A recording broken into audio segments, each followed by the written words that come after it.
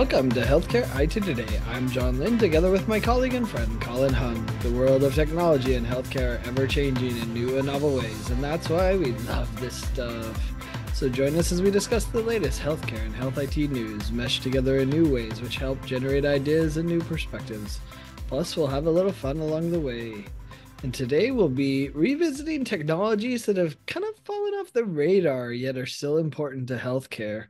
And be sure to follow the show on social media at the hashtag HITSM and our personal accounts at TechGuy and at Colin_Hung.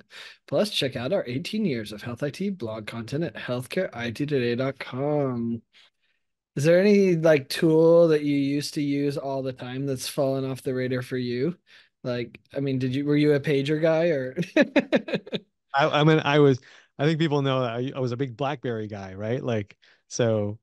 Yes, using that keyboard and that functionality, I don't use that anymore. But yeah, one that I used to use a lot was IRC, right? Which is Ah, which was since morphed into WhatsApp and all these other things, but that kind of technology dropped off for me.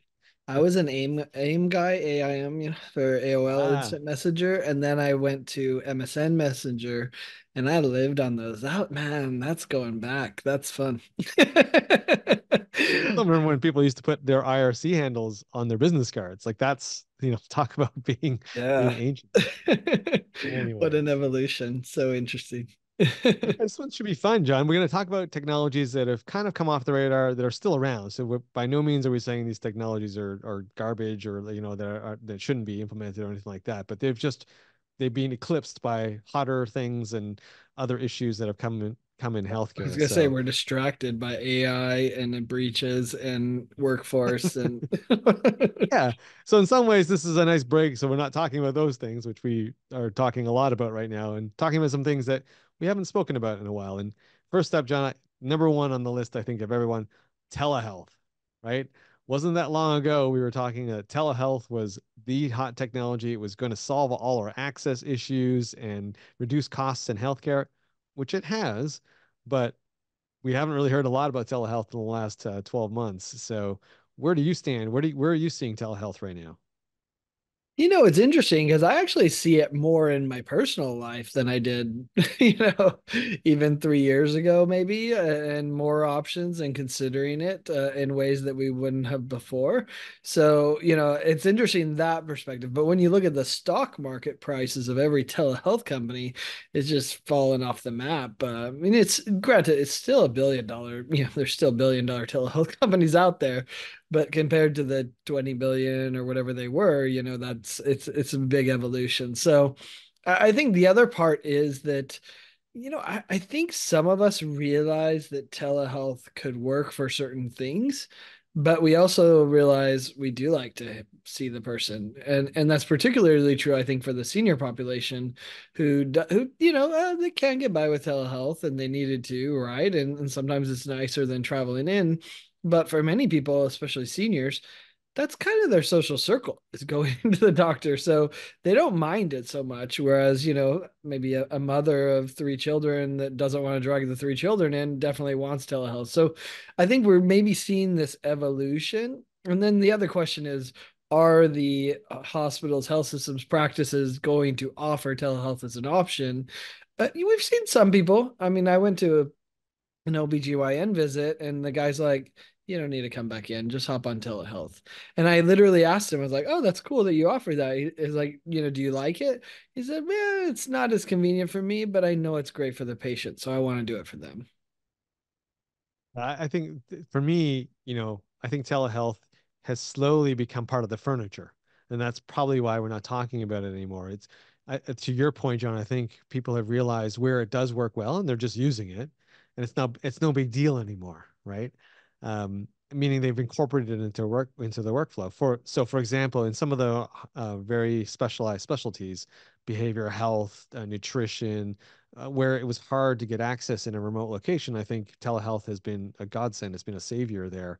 And I think people have become accepting of that. But for common stuff, like if you're seeing your family physician or, that kind of thing, I don't think telehealth took off the way we thought it was. So there's that side. And then the other side, I think, as well, I've always had a little bit of scratch my head with this market because EHRs, I thought, were eventually going to just either come up with it or OEM somebody or buy somebody and just offer this as part of the EHR. It was not going to be a separate standalone thing.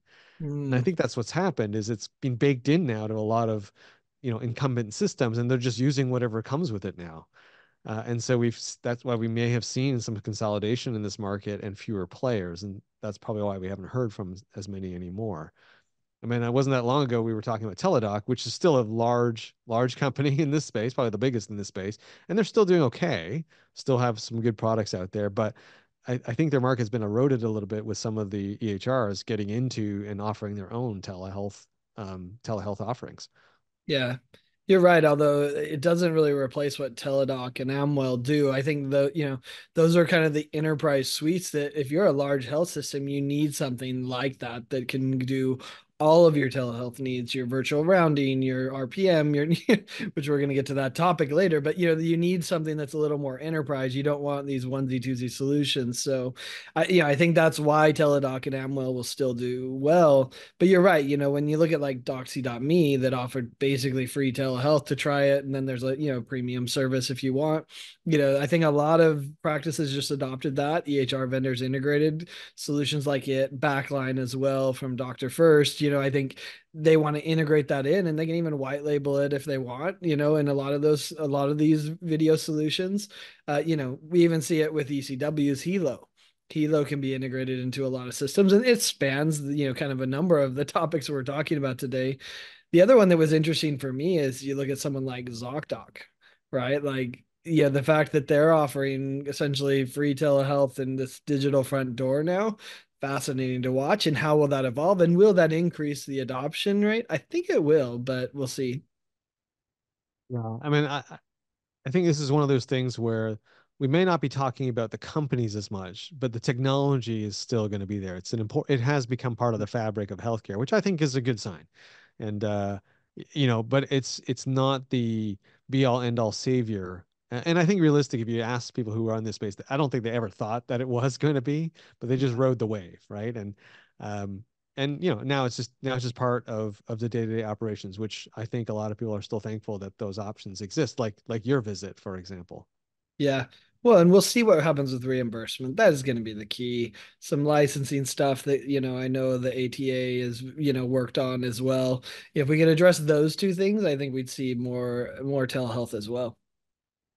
Well, let's go to the next one. And you kind of mentioned it in your response there, John. Remote patient monitoring. Again, something that was super hot, talked about a lot in the last couple of years, but in the last 12 months, not so much. What's happening in your mind in with RPM? This is a hard space for me to understand. And maybe that's what hospitals and health systems are feeling.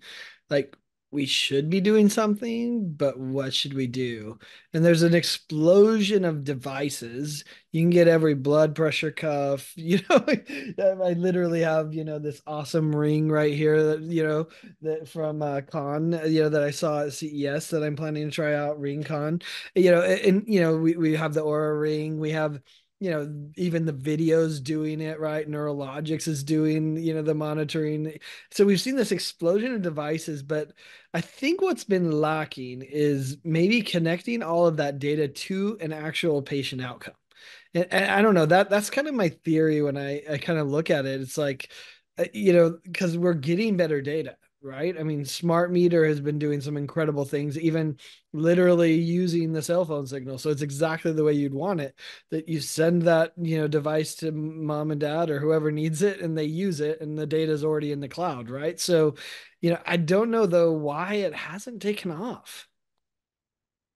Yeah, my answer to that, John, is as you've taught me, is follow the money, right? There's just not a lot of money going around in this space anymore. I mean, it was a necessity during COVID, and I think that's what kind of kickstarted the industry, which I think everyone is thankful for. But now that that crisis is over, I think people are struggling a little bit to find where RPM fits in, like where it can truly make a difference for the patient, and where the technology is simple enough that they're not always on the call or on the phone with tech support. right? Because that I think that became the Achilles heel was the logistics of managing all these remote devices that you gave to a patient and then getting it to work with linking it to their Wi-Fi or making sure that the cell phone signal was there. So, what has been an interesting development that we also have not talked about is the rise of the companies that are now outsourcing all of that for healthcare organizations, right? So they handle all the shipping and all that stuff with the patient, and they have the 1-800 number that they can call to get help to connect it, and then just the all that the hospital needs is just to get that feed of data. But but yeah, you're right. We haven't talked about, Mytonomy, Remedy, Medam, Chitu, like these companies that were sort of talk of the town for a little bit there. We just haven't spoken to them a lot recently or spoken about them a lot because I think they just got their heads down trying to figure out the answers to the questions we're asking. Well, I mean, and you look what happened when Teladoc acquired Livongo. Like, to be fair, I don't think they understood the Livongo business model and didn't execute it. And I don't know what Livongo's business model was either. It never made sense to me either. But I think there are pockets of innovation, right? You know what? You mentioned Remedy, I saw, and I think they are making an impact for good. Cure for Use in the space. We've talked to Carium many times on Healthcare IT Today, and the impact that they're having. But I think it's maybe that's the issue. It's a slice of impact. It's not like a sea change for the entire industry. It's more of very specific workflows that are having, I mean, tremendous impact on those people that are within the workflow, but it hasn't been something that's like, like ambient clinical voice or, some AI solution that can be applied to everything. It applies to very narrow situations. And so that maybe that's why we don't hear about it as much. I don't know. It's interesting. Yeah, I think that may be right. Maybe there was too much hype. We expected a sea change with it, and it ended up being a nice add-on, not a complete change of how we do things. I do think, obviously it is helping some people recover at home a little bit better, and in certain use cases like that. Um, and as to your point, John, it's not like there's no innovation happening. There's some pretty innovative things happening. You mentioned Remedy, of course. At the recent Vive conference, I saw Tombot, which makes a remote patient monitoring emotional support animal. It's a robotic dog that basically monitors your vitals, and also responds to you and is an emotional support animal too. So, that's pretty innovative and checks off a lot of boxes. And there's a lot of those kinds of things happening. And of course, the big player in this space, potentially Best Buy Health, right? Big, big organization has all of the necessary infrastructure to support RPM. And I'm always interested to see how they're approaching the market because they're making a serious go of it. Yeah, it's interesting too. We've been playing around with LEQ, which is I think from Intuition Robotics, if I remember right. But anyway, it's a senior one. And to engage your senior, I sent it to my father-in-law who's 86. I don't think he minds me sharing. But anyway, very non-technical, right? But he actually gets this like kind of glee when he uses it and when he does a video call to me or something, right? And the engagements increase. We'll see. It's still early, but there are some pockets of that where it's interesting, right? Even a funny little anecdotal story. He needed to go pick up a picture. We'd printed a picture of the family and he wanted to pick it up from the Walgreens. And I sent him a message on LEQ. I said, "Hey, you forgot to pick up the picture." And he went and picked it up. Yeah, but it was like, anyway, just this small little things that, again, that goes to more of the loneliness and stuff for seniors, he feels more connected, which is awesome. Well, I'm glad that's worked out, and I hope that some of these other innovations will come to market as well, because I think that's where it's headed. Is it's going to be baked into a lot of things that we normally use, right? Like you mentioned, the cell phone. I see it more baked into the homes we actually use. I think that's the future of remote patient monitoring rather than an actual device. The car. Oh, there you go, right into your car.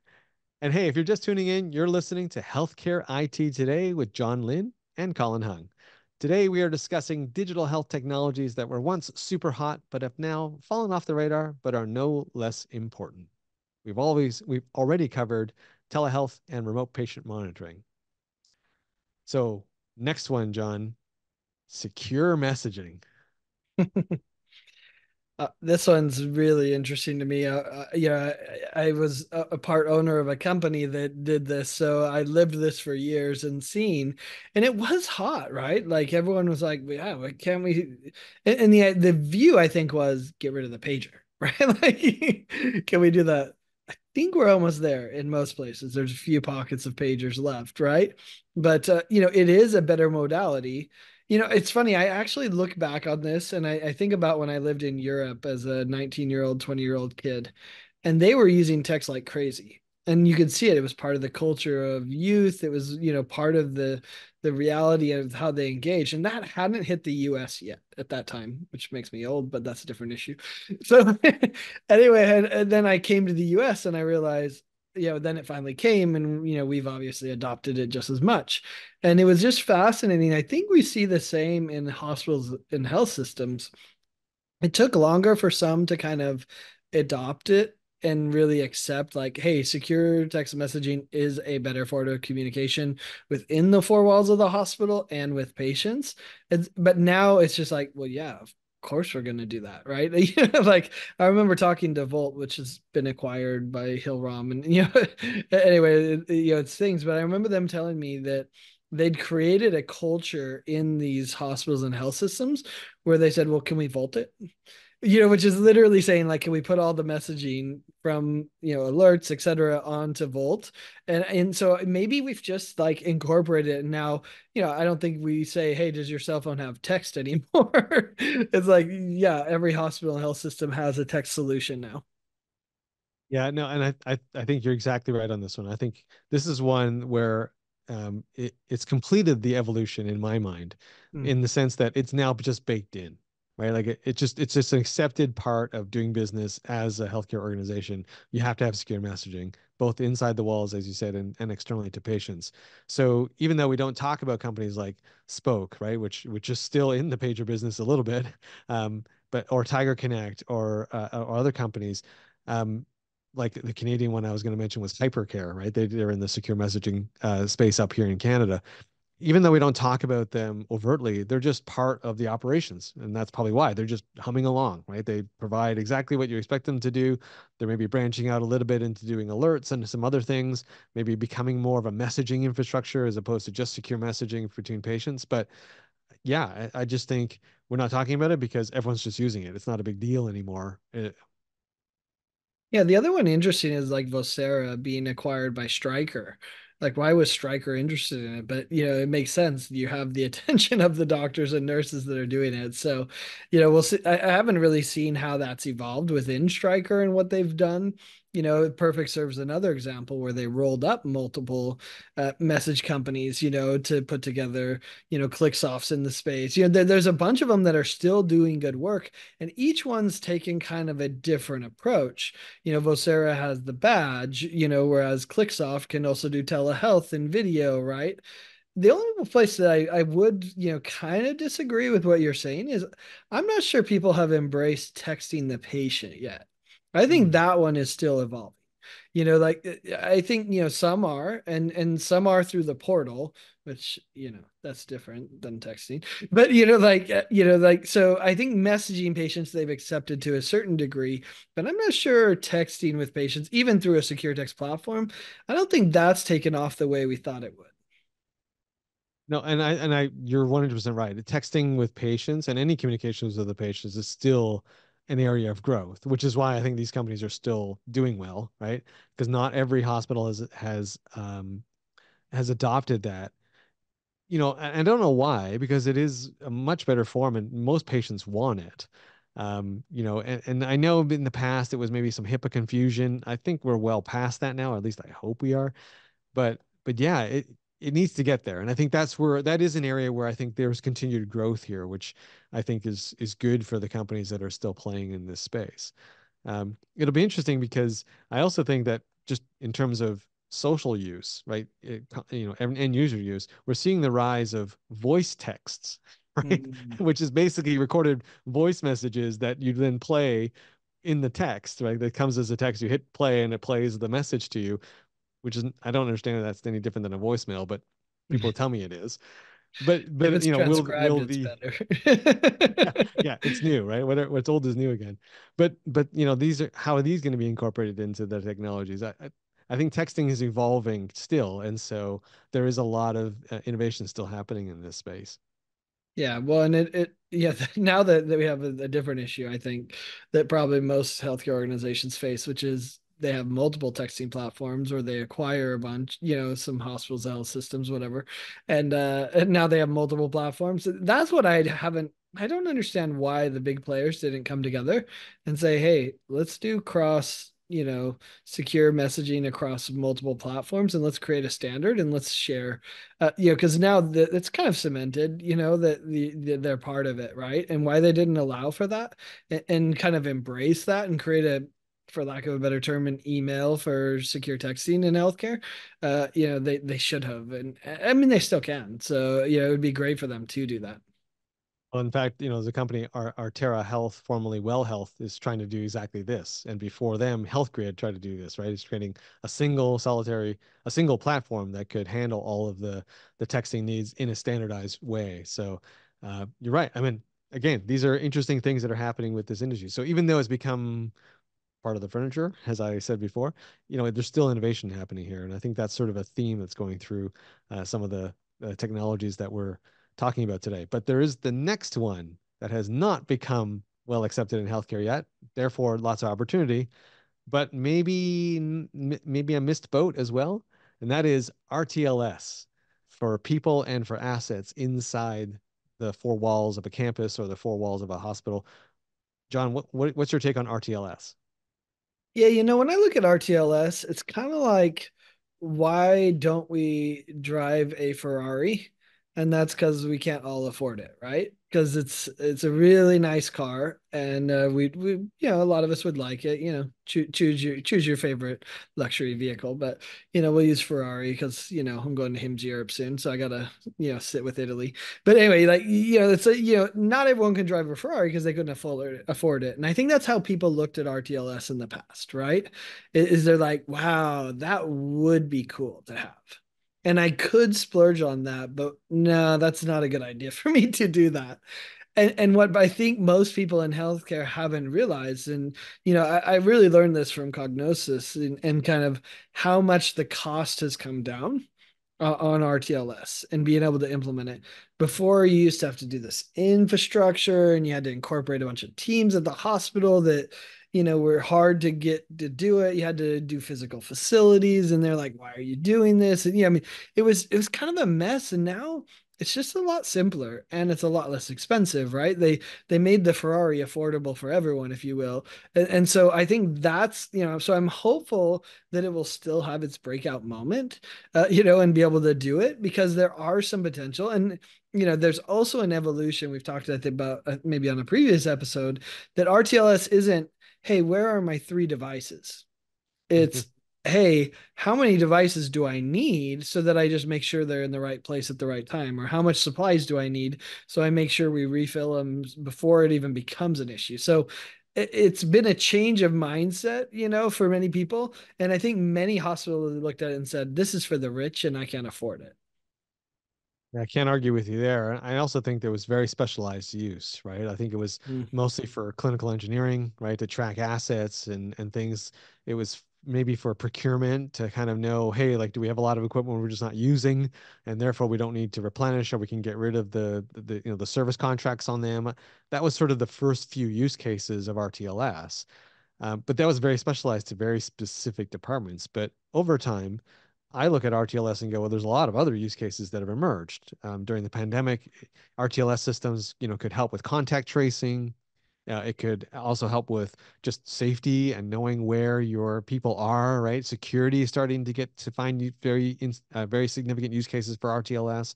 And then now with the size of the trackers, you can get now even RTLS on much smaller devices than before. They don't have to be bed sized, right? Or a cow, right? Like they can be a single unit, a package of something, a sterile package or something like that can be tracked now at a much better level. And you're right, no longer do I need specialized hardware. I can use the existing infrastructure a lot of times in the hospital, right? Companies like Gozio, Contact IO, Centrac, they all make these RTLS systems that can do all of these things. And it's that kind of value now that I think they're pitching. And hopefully they will have that moment. And we're even seeing companies like our friends over at Esri getting into this space, right? They've traditionally done RTLS or GIS in the external environment. Now they're bringing that technology inside the four walls of buildings, and they're getting into the RTLS game. So I think there's some growth here.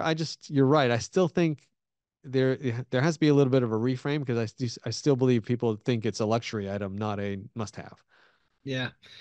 Well, and I think it is interesting to see the evolution, that now it could be, more of an opportunity. And, as cost pressures come, that's one place to lower your costs if you do it effectively. But I'd also look at like other companies like HID Global that are in, well, a lot of other industries, not just healthcare. And I wonder how many in this space who are in a lot of industries, which is a common thing in this space, are saying, well, it's easier somewhere else. Healthcare is a lot harder to do. And so then they kind of give up on it a bit. They have a few customers or whatever, but it's not their focus because it's easier to grow in another space. So, I think that's interesting to watch. RTLS I mean, there's so much data there that could help healthcare, and you'd think that it would be a common thing, but certainly any new hospital has some of it built in. So that, I don't know if that's an indicator of the future, but yeah, but it really hasn't exploded the way we thought. Yeah. Yeah. I mean, this is one of those ones where you do scratch your head and go, did it miss its moment or is this moment yet to come? It'll be fun to watch that over the next little while. Well, and the interesting thing looking at all four of these kind of in whole, like there are big companies in all of these spaces that are really successful, that are making an impact. Secure text message is part of the daily routine of most healthcare workers, right? Especially nurses, doctors. They're using it constantly. So it's interesting that it is part. Many of these things are part of the daily infrastructure of healthcare. But because it's kind of like you said, built into the furniture, we don't talk about it as much anymore because it's like, well, yeah, of course we're doing it. And I think related, I think the hype may have outpaced its reality. And so there's maybe a unwarranted disappointment that it didn't live up to that overhype, right? But what we're seeing is actually the benefits of where it should be, right? We're now seeing the realistic benefits, and they're significant still, as you've said. There are some very large companies, and it's not fluff, right? They're providing real value to these organizations. Well, that brings us to the end of another episode, John. Another one in the can. That was fun. People should go like and comment, and tell us what other topics do they think are not getting enough attention. I'd love to hear that. I think that'd be another great ongoing recurring episode that we should do. Yep. Hey, thanks to all of you who tuned into this episode of Healthcare IT Today. You can find more details about our show by checking out the programs page on healthcarenowradio.com. And please share your voice and engage with the community at healthcareittoday.com and on social media using the hashtag HITSM. I'm Colin Hung with my friend and health IT collaborator, John Lee. Thanks for listening and have a great week.